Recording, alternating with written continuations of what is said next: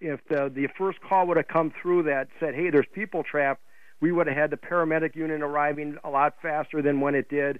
So accurate information, knowing your location and what type of emergency it is. And God forbid, John, someone is actually trapped in a burning car. What steps can you take to get out of that situation? The first thing is staying calm.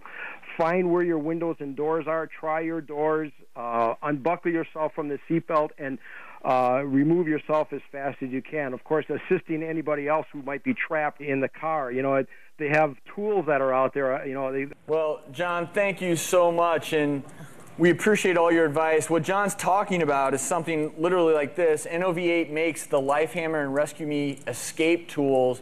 Both have a device that can cut through your seatbelt and another side that can break through window glass. And what we're going to do is I'm actually going to show you how these cutting-edge tools work. So I'm going to use some safety gear. These are not my driving glasses. Be careful. All right, guys. Wish me luck. So, be careful. Are we going to light it on fire for real? We're not going to light it on fire. Too big for the car? But what's really important is this very small tool. It actually has a cutting edge. So you can keep this on your keychain, and when you take this off, it exposes a cutting edge to this tool. Now, again, you may not in a burning car have access to gloves like these. I'm using these strictly for my own protection.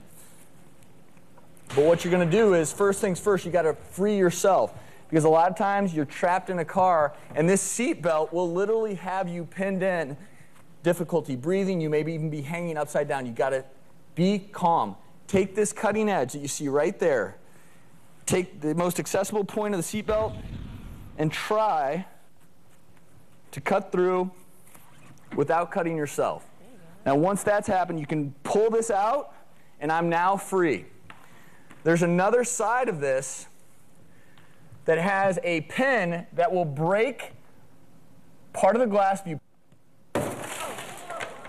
And just like that, and then if you need to, you can take your foot, clear out the glass, and then exit the car. It's important.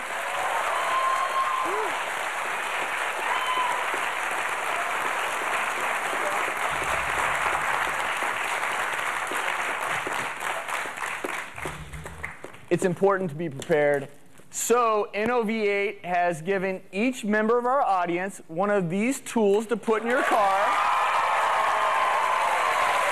Believe it or not, the average person will be in a car crash once every 10 years. To prepare you, here are some accident safety tips. After an accident, pull out of the traffic, turn off the ignition, do a first aid check of all people in your car, apply first aid, call 911, get help on the way. And unless you're in a burning car, don't move injured passengers because you may aggravate injuries. Turn on hazard lights and mark the scene with flare or cones, and then gather the names of people and vehicles around you and any witnesses to the crash. And if you do drive today, buckle up all the time. Get the cell phone away from you and obey all the laws to avoid accidents in the first place.